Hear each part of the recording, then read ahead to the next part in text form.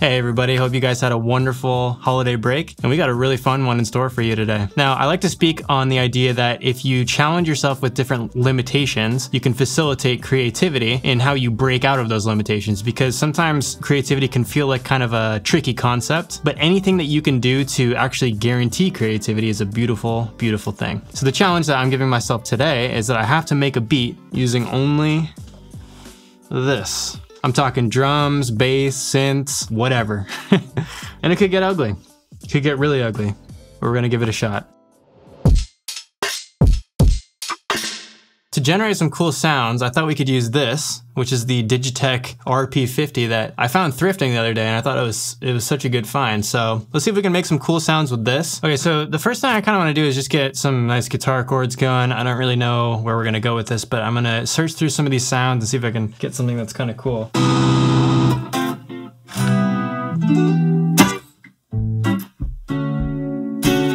Ooh, that's kind of a nice little tone. Maybe something like this.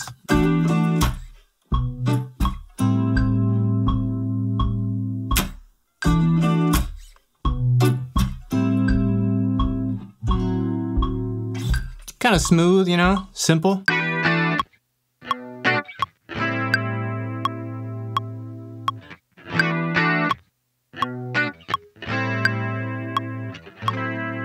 So we use that as the main kind of guitar loop. Okay, so I just added a little compression and some EQ, and most importantly, a little bit of delay on there so that we can make the sound just a little bit more interesting than it was.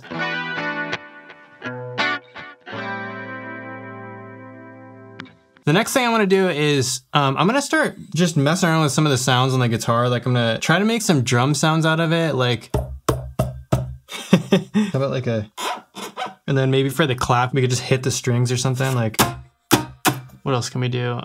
We might need something a little bit higher. Sometimes you can pluck like up by the headstock here. All right, so from all those sounds, here's kind of what I think we'll do. So for this one, it was the sound of me kind of hitting the guitar, so we'll use that as the basis for our kick. So if we just drag this onto our kick track here, so you can kind of hear an essence of a kick in there. Basically what I've done here is just lowered it down an octave, so from here to here. Shortened the envelope significantly, just turned it to one-shot mode, as I like to do for basically all of the percussion that I have anywhere. And then we're just gonna lower this low-pass filter all the way down. If you guys haven't seen this plugin, it's called Cashmere Essentials Kick, which I think is free. Yeah, this is the free version. It's really a great way to start shaping different sounds more like you expect them to be for kicks. It sounds like more compressed and saturated. And then I added some EQ, just getting rid of some of that 1K sort of wonky sound and then bumping up some of the lows and also high pass filtering it. When you start with just like a basic simple sound like I recorded in with my guitar, the dynamic range is just simply too large. So I like to compress the bejesus out of it, and actually this is limited. And that way, once you hit the saturation, which is the next part, it's not driving the saturation too hard in the non-linear range too quickly, if that makes sense. And this kind of crazy EQ, I've just sort of tilted the balance even more, so controlling some of the upper mid-range, so you can hear the difference with and without. And another thing that I really like to do when I'm making kicks from scratch is to add another compressor and have the attack be really, really slow. And this is one of the great ways to use a slow attack compressor, is to allow the transient of the kick to pass through, so that you can get a little bit more punch, but control the transient how you want. So you get to control the amount of attack and the length of the attack, rather, for whatever kick you're working on. And last but not least, I've got one of my all-time favorite plugins, the C1SC by Waves. And it's basically just controlling 250 hertz and below at a relatively high ratio, pretty slowish attack. Here you can hear it off and on. So it's just kind of controlling that low end, which I really like in kicks, but I still want it to be there. I don't want to just cut out all the low end of the kick. Okay, so we've got our kick here. Let's start working on our snare. And the little sample I wanted to work with was this one here. So you can almost hear that it's got like a rim shotty quality to it, and I want to accentuate that. I want to kind of cut out all the low stuff and then saturate it, you know, and control the transient a little bit and then make it sound a little bit more like an actual rim shot. All right, so I've got 2 copies of the sample running and they're each starting at a different point of the waveform. So this is the original one. Not much happening here. I just kind of shortened the envelope, kept it on 1-shot mode. And then for this other one that I mixed in there, let me solo this real quick. I started it slightly later in the waveform, lowered it by 5 semitones so that it's adding, you know, just a bit more girth to the sound. Kept it really, really short. And then what I did is I added another version of that same exact sample, except I use an even later part of the waveform, which is mostly noise with just a hair of the actual transient. And then when you put it all together, it's starting to sound a little bit more like an actual rim shot. Now, as for the effects, I've got some saturation going, which is my favorite thing in the whole world, as you guys know. And one thing with rim shots is I really like to accentuate the mid-range of almost like the fundamental frequency of the rim shot to match with whatever it is that I'm working on, like whatever key it is that I'm working on. You hear that kind of sound? That's what I wanted to accentuate with this EQ. And then I've just got kind of it's called a color limiter. It just adds a little bit of saturation, actually a lot bit of saturation. Just a little color while it's controlling some of these peaks. So let's do the hat now. This is the sample, the original sample that I wanted to work with. And the reason I liked it is because it has like some tones in there, and I like to have those in my hat because it gives it a little bit of character. It's not just noise. Kind of sounds just like a perk right now, but if we just drag this starting point over a bit, it's a little bit more noisy and a little bit less kind of tony. And then if we add a little high pass filter, behind the tones, you can really start to hear the way that it sounds like an actual hi-hat. And then once we add a little bit of EQ here and just control some of the highs and get rid of that actual tone, pretty hat-like. One other thing I wanted to experiment with too is when I did the muted strum, I thought it might be fun to try to make a clap out of that exact sound. So here's the original sample that I used. And everything sounds like it's grouped together pretty closely, but we're gonna try to find a way to separate all of those out into more of like a classic clap sound. Now here's where the magic comes in. If you add a grain delay to a sound like this, a noisy sound, you could start adding these pitched copies really close together with the source signal so it almost sounds like a clap. Okay, so check this out. Here's the original. And then when we add the grains in there that are pitched a little bit, it starts adding all these random pitched copies, which is awesome because every single time I trigger the sampler, it's gonna be a little bit different, exactly like it would be with like a group clap kind of thing. All right, so let's use these sounds and see if we can come up with a nice little groove to the original guitar loop that we made.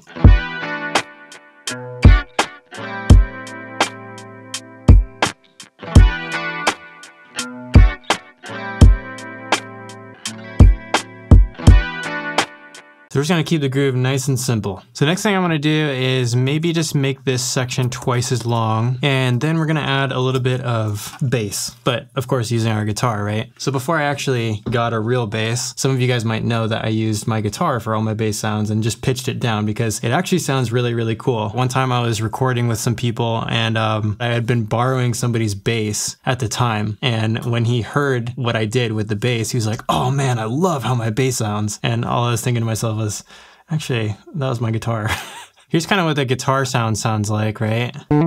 The second that you actually press Shift-Tab and go down an octave while keeping the timing the same, obviously, it starts to sound a little bit like this.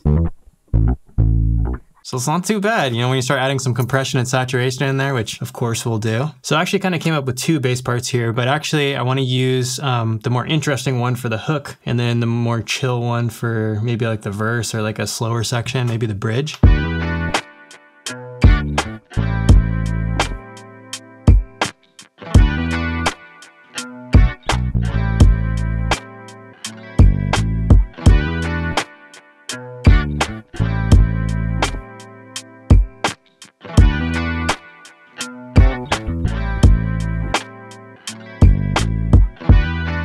Now to complement the guitar and the bass sound, I want to use like sort of a pad, but obviously we're limited to just using a guitar. So what I'm going to do is I'm going to find a cool sound using this pedal, and then we're just going to create a tone that we can actually use and map out to the keyboard with a sampler, just like we always do. So I found like this distorted preset on that pedal, and I just played out a C.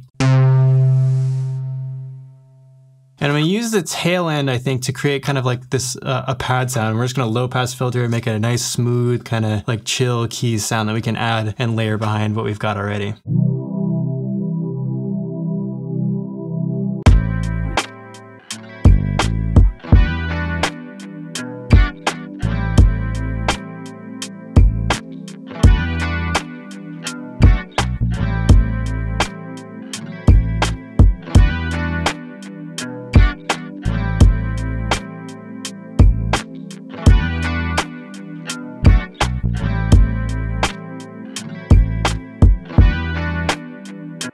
See how it kind of just hangs there behind everything else and fits together nicely because it provides a nice contrast to the other more transient-like elements that are going on in the beat right now. Now the last kind of thing I want to add into this beat is like some sort of melody or lead sound. And when I was scrolling through some of those presets, I found this really cool like octaved, distorted sound, which I thought would be really cool to kind of layer together and make something soulful and R&B.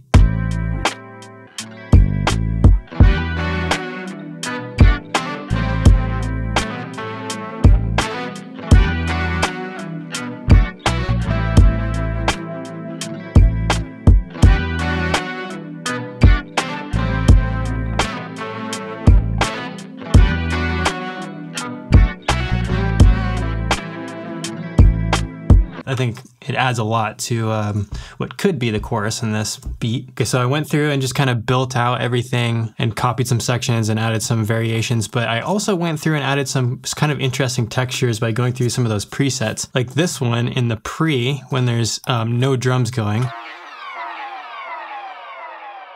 We got like the Blink-182 like string scratching thing happening. I also added another kind of cool zooming element by just fading in the attack of the little guitar texture that I made. Now, one kind of final thing that I'm proud of with this guitar thing is that I made this shaker sound, and I want you guys to listen to the original.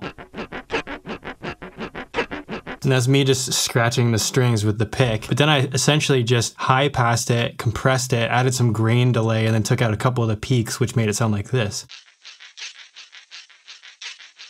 And then all together, and this is kind of what the beat is sounding like.